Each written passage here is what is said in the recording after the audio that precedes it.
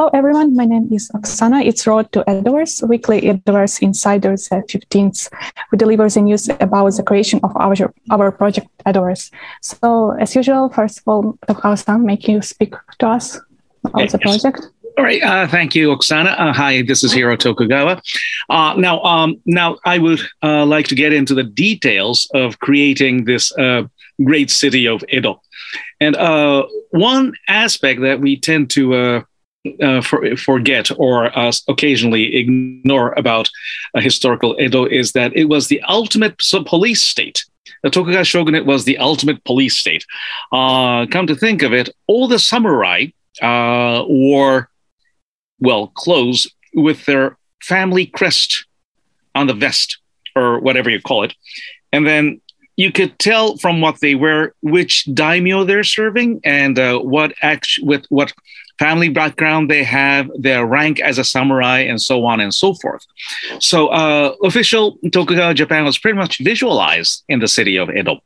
There's one.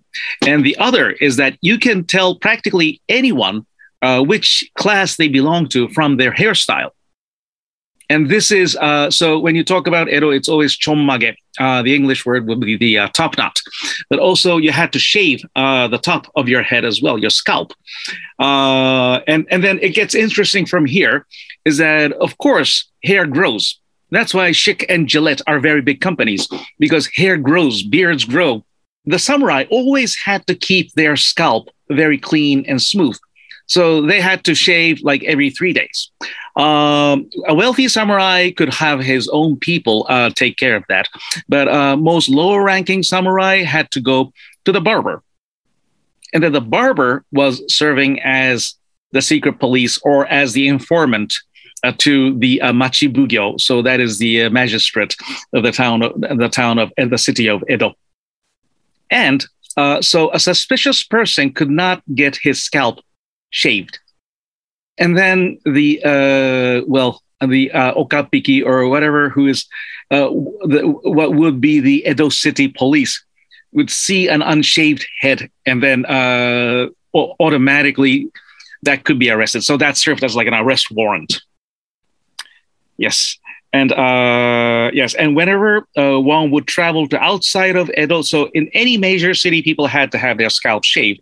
So, but unless you have permission from the temple, which you worship and you bury your family and ancestors on the occasion of travel, then they won't give you the permission to get your head shaved in your destination. So you become a suspicious person in wherever you travel. So this way, the Tokugawa regime controlled its population through barbers, by shaving their heads. And yes, you always had to shave your head if you want to keep it smooth.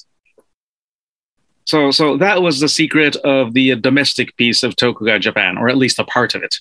Okay, and I think my time is up. So thank you very much, Oksana. That's first day.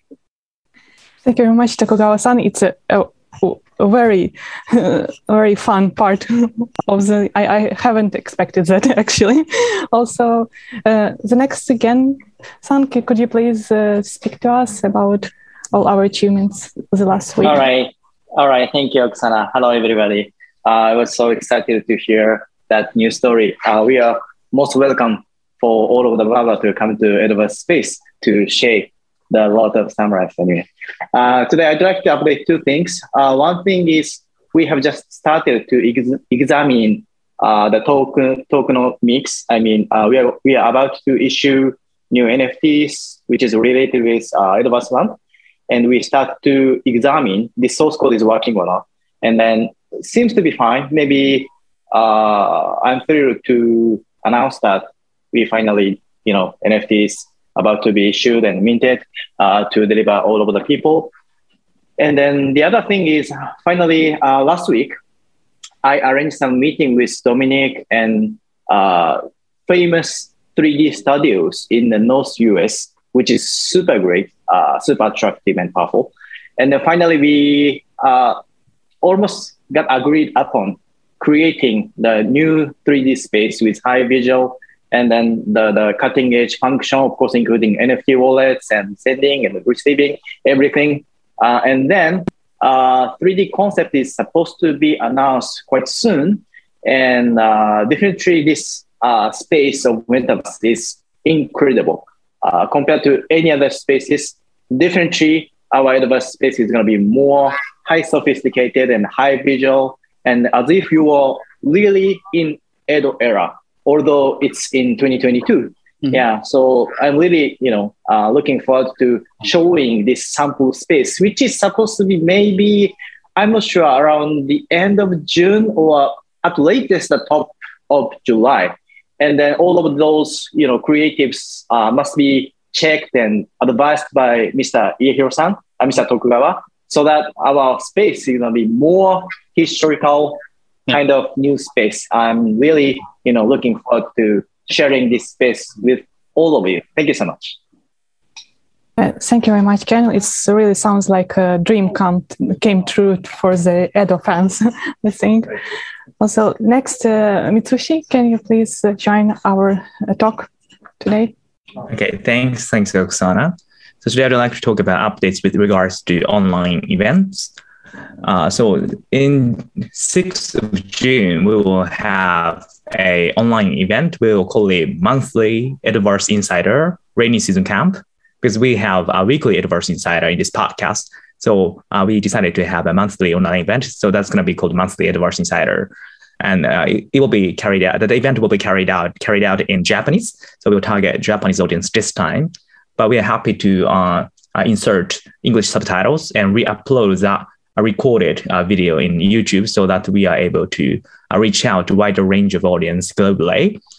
And the content of the event will be very straightforward. So we'll be talking about the overview and concept of Edoverse, and we'll be talking about the details of token sales and land NFT sales.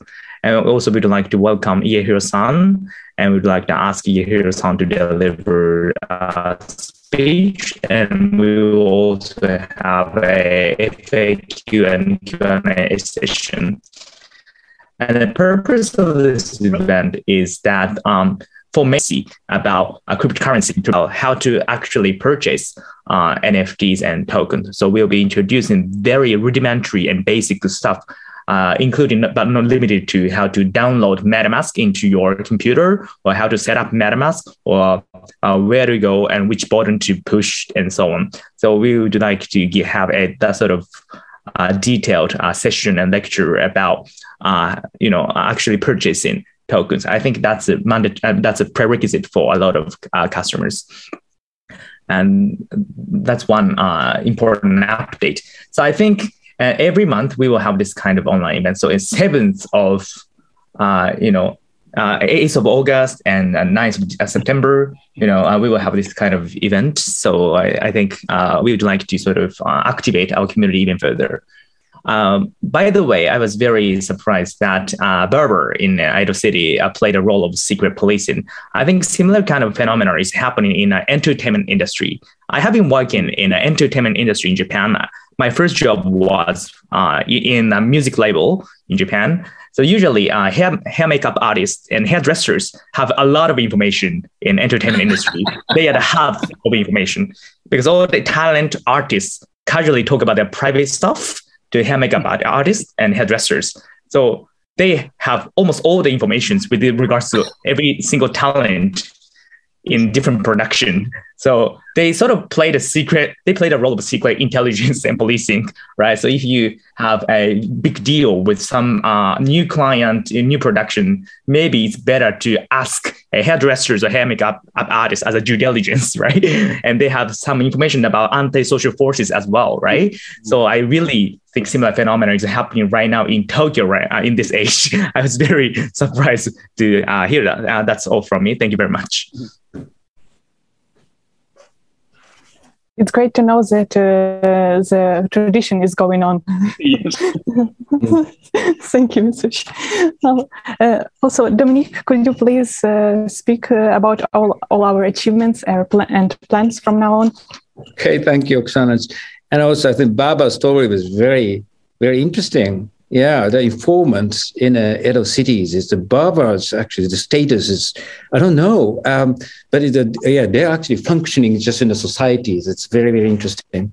Anyway, in Edoverse, I don't know how many barbers just will be opened, and then it's going to just burning the society, and it's very interesting anyway. The last week we had a lot of meetings, and then every staff just devoting to their own assignments, and then I'm very happy just to see. And then we have a lot of great progress just on the Edobus construction now. We had a very serious meeting with a 3D producers in the States. There was again, I think that was very, very useful for us, and we're going to see that, as again mentioned. We see the real visuals. It's going to be very interesting. And then we see 2-minute teasers just before July, probably, and then everyone can see that what kind of visuals that we see that in Edobus in the futures. That was very exciting things. And also, we're just preparing for the rainy season camp, and the monthly insiders just held on the 6th of July, 6th of June. That's also, we have to explain everything now to the potential participants, how we allocate the NFTs, and also how we allocate the Zennies and also our tokens. Just on the 7th of July, we have I think we have 30, a little more than 30 days just left to go to the first token sale and the first NFT sale. So we have to really rush just to decide the many things, and everyone must have a sort of really serious effort to do to complete it anyway. And then we had also meetings with several meetings with the potential property agents. That is that we have land NFTs. And then even this time, the first round sales is more than 9,690 NFTs, means that around 10,000 lands will be sold. But of course, this is going to be just connected with the property agents, and that they're going to contribute to the allocations. So we have a lot of things, and then we are now thinking what kind of avatars that we are just creating just toward September, because we're going to have the big auction for the avatars in Edobus.